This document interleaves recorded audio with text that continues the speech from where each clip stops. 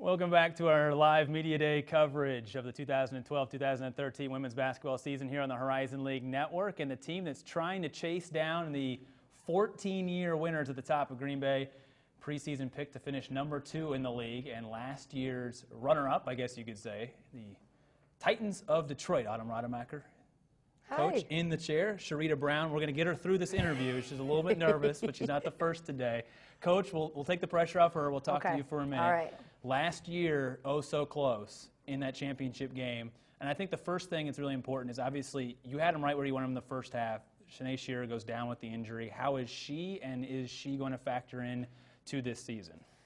I think she's faking her injury right now. She's on the court. She's going up and down, doing slides and doing layups and making shots. And I look over at her and say, why is she not in here? But I know that the ACL process is a long one. So right now, I just kind of block her out of my thoughts. We're really not sure what her status is for this year. So we're just going to go from there. But she's doing all her rehab, and if she doesn't play this year, then she'll have 2 more solid years with Shareta and the rest of her team. Obviously, we wanted to see how that team is going to set up. How has the momentum, and I know it was a stinging sort of loss to have the opportunity to go up there, play in that game, and then when she goes down, to try and fight through the momentum that happened to that. But how has the momentum from that game transferred into your off-season program to get ready for this season?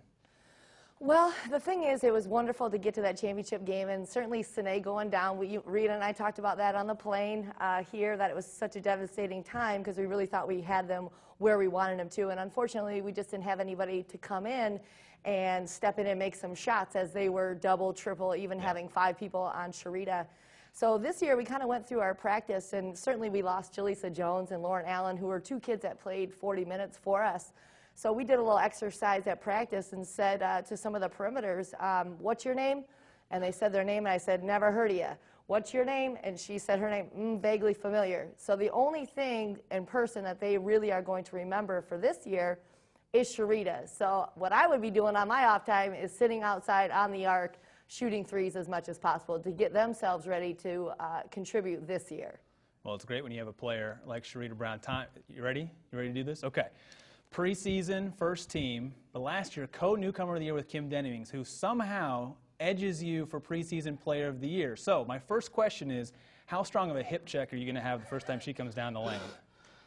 I mean, I'm not going to hit her, you know, because this year I'm trying not to foul out, so, you know, just stand up straight. So. That's a good answer. But any motivation at all to the, obviously a first team, but I think a lot of people expected you to perhaps be the preseason player of the year. She edged you by the narrowest of margins, I was told. Any added motivation to go out there and prove yourself this year coming off a brilliant freshman campaign? Yeah, I mean, it motivates me to get my team pumped, you know, get ready for this season, you know, try to win it all this year and not come up short. So. What was the offseason like for you? What did you try and do to make yourself better? Get in better shape. You said that pretty quickly with a smile on your face. How's that been going? Been going good. And work on my shot. Yeah. So not only defending me in the post, but also be able to get out there and shoot the intermediate shot or whatnot. Same sort of question I had for your coach. So you went up there, you lose a heartbreaking Horizon League championship game, but you had gone to Green Bay. You ended the undefeated regular season on their home floor in convincing fashion last season. It was the talk of the league for a while. You know that you can hang with the big teams in this league. Is this the year that you guys take that next step? Yes, we can. This is the year. We just got to stay motivated. Once someone go down, we need to just pick everybody up and not go down with that person and just keep fighting. Okay. On the opposite sideline, there's a familiar face back up the road at Green Bay, someone that you know quite well from your time as an assistant. What's it like having Coach Forsyth back in the league? It's very odd. I would say that's very odd to have him back up there. I'm excited. I mean, I know exactly what he's going to do. I know how he is. So he's going to have that transition. I'm hoping to getting some new players because all of his players have gone through the system. But just having him there and knowing it is an advantage for Green Bay because the city of Green Bay, they never forgot about him. He's the mayor. Everybody knows him, and they're all out to support him. So, and it's a lot of love up there for him. So they will come out, and they'll be charged up. And certainly there's some rivalry there between him and I. We faced each other at Michigan. He's gotten us twice. We got him at their place. I believe it was a couple of years ago. So It's familiar. It's going to be one of those hello Newman type Seinfeld moments when we see one another. But as much as we get along, we both would love to beat each other by 50. Just 50? Yeah. Okay. All right. Well, we're taking a look at some highlights from last year's performance. And, Coach, you mentioned that the replacement of what you've lost on the perimeter with Lauren Allen and Jaleesa Jones graduating, the uncertainty with Sinead's knee injury, with what Shareta brings in the post. And let's not leave out a great senior in Yara Shayak and what she's been able to do for this program over the last couple of years. Does this team try and approach things any differently from last year based off of the personnel and what you have to work with? Well, you know, I said it's a very simple game, and I've been spying on all the coaches out there on the laptops and what they've been saying, and it seems like every team in the league is going to get up and down and transition. They want to play very fast. They want to, you know, break Olympic sprinting records, and I'm going completely opposite. I'm saying we need to slow the ball down in a lot of spots and get the ball inside. So I said, really, for us, it's a simple game. I mean, we need to defend, we need to rebound, we need to get the ball inside, and then we need to make shots when it comes out of there. So, I mean, that's, whether it's against a man or a zone, that's what we're going to see. And certainly you mentioned Yara Shayak. She was somebody that had to go through a few adjustments as far as, you know, working with Shareta. That used to be Yara's kind of area, and Shareta invaded it a little bit. But once they got on the same team and were allies, that's when we really started to click as a team. So, like I said, I'm just encouraging our new kids to get in there. Hopefully we've done a good job recruiting of being able to have some kids that can put the ball in the basket when they're wide open.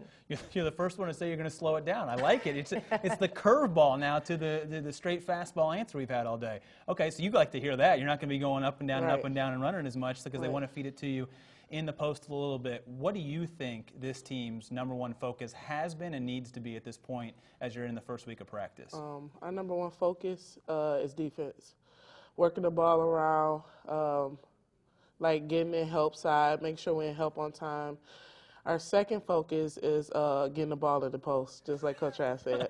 Getting the ball in the post once they double, pitch it out, being able to hit down the shot. You could be a wide receiver in football. You know, you're always open, right? Yeah. You're always open, right? Get it down low. How has the process been from a freshman that came in and had as much success as you did, but still sort of learning, you know, how to fit in with a college team, the demands of not just your coach, but now a conditioning program, all this other stuff. How have you grown into what your responsibilities are now that you're going to have some newcomers that are going to come in and try and learn with like you did last year? How is that different as you approach your second season of college basketball? I mean, it's really not that different. I mean, it's basically the same. I mean, I just got to help like others, like try to, like the freshmen.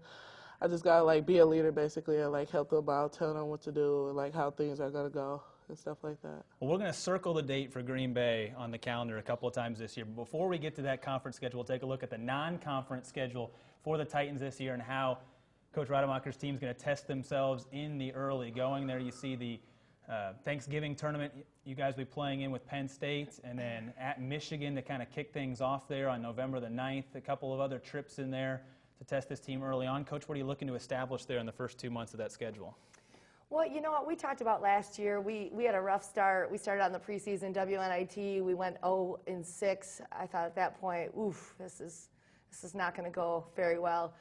So we started out 1-8 and thought some of it was maybe the scheduling issue, scheduling a lot of tough teams, thinking that we would be able to compete. But at that point in time, it really did kind of hurt our confidence a little bit until we turned things around in December. So we're thinking that maybe this non-conference schedule can get us in a position where there's balance between heavy hitters and people that we should be able to compete, and then certainly teams that we should be able to take care of as long as we you know, go out and play hard every possession. So I think that this non-conference schedule allows us the room to be successful and have momentum going into the conference, as well as challenge us in certain spots. So I'm interested to see. We do have a lot of experience, like I said, with Yara, with 5 years experience. Megan Hatter is now back after a shoulder injury, and certainly Shareta's performance, and then a couple of newcomers that really worked hard over the summer. So I'm interested to see how we do. All right, well, I'll get you out with this question. So last year at this very time, your team was picked to finish 7th in the Horizon League. You ended up silencing the critics, finished 2nd. We had one first-place vote a year ago. And I know some of the coaches cast some votes in that. This year you get 2 first-place votes, but now maybe a little bit of a target on your back. Where do you see this program and what you wanted to see it grow to at this stage? Well, you know what? I voted for us last year because they said I could. It was implied. It was just implied. I just feel like if you don't think your team's going to end up number 1, why are you coaching? So I guess next year everyone will have a first-place vote. But anyway, yeah, it was nice to see that somebody did select us number 1. Maybe that was PJR SID. But anyway, having that number 2 preseason, it's a compliment. I know there's a lot of basketball to be played.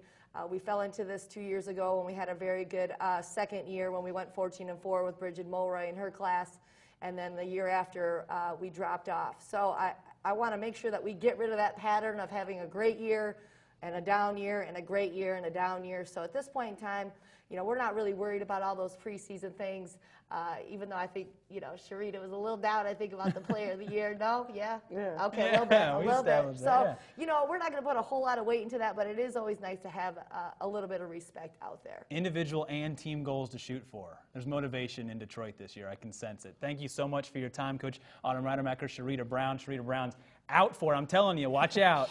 Watch out, Kim Demings. Watch out. Do not come into the lane. I'm telling you right now. Thank you so much for your time. Best of luck this season. Thank you. Youngstown State in the chair next as we roll on with Media Day.